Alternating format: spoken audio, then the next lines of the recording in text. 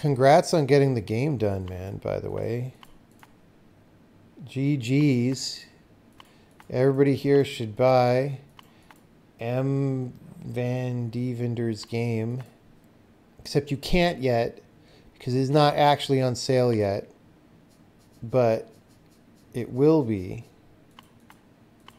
Unless he's a liar about the game. Still crunching a little on the game. I know. Yeah, that's how it goes. That's how it goes when there's like 1 week left. Boy, I sure wish I was 1 week left from releasing some of my stuff. Yeah, don't let game developer Twitter know that you're working on your game. They'll get really angry. You don't get it? Game developer Twitter is all about... Oh, is there one? I didn't actually realize there was another Twitter storm. I just said that because that's how it is. What is the current thing that's happening? I follow 0 game development people now, so I literally don't know anything, and I'm much happier for it.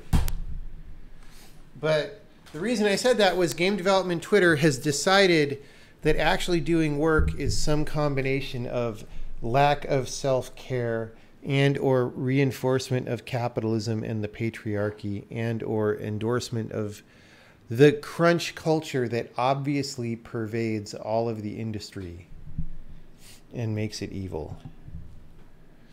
Callisto Protocol programmer talking about them crunching. What is Callisto Protocol?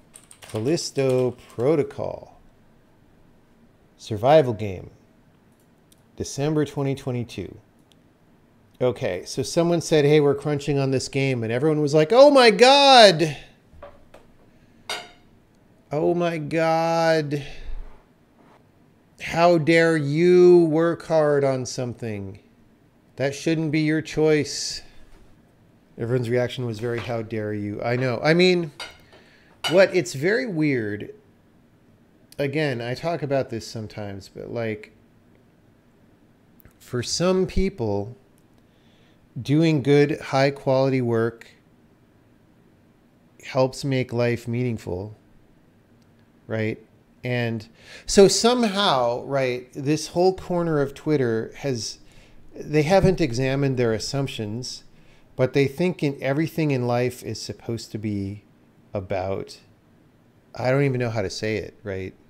About having the easiest time about everything in all ways. And like, you don't, like, again, when you go become a Navy SEAL, like, the boot camp is supposed to be hard because it makes you fucking better, right? Like, that's just what it is. If you don't allow people to do that, I don't know. I'm not even going to rant about it.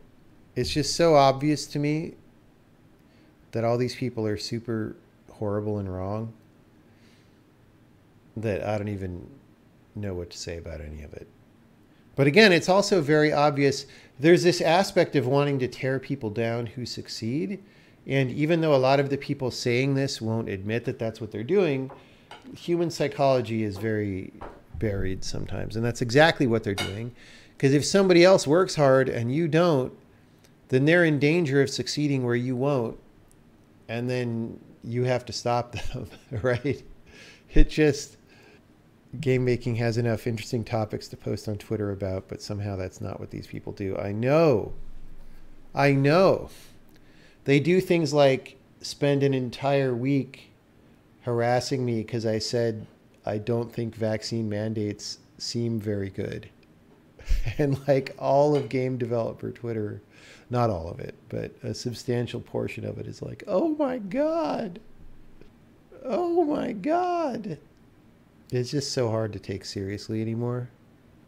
Who on earth thinks vaccine mandates are great? Literally everybody who was harassing me earlier this year. Or maybe it was even last year. I don't know. It was probably last year. I can't end my turn without flailing or blundering.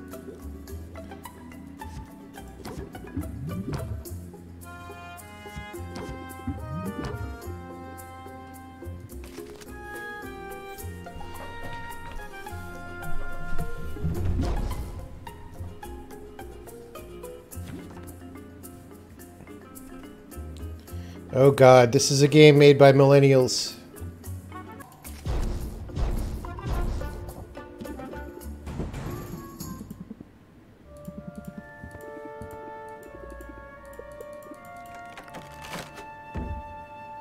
This is a game about mental health by millennials. I bet they're telling themselves during development, like, oh, this game, it's really got a mission. It's an important game because it teaches people not to be stressed.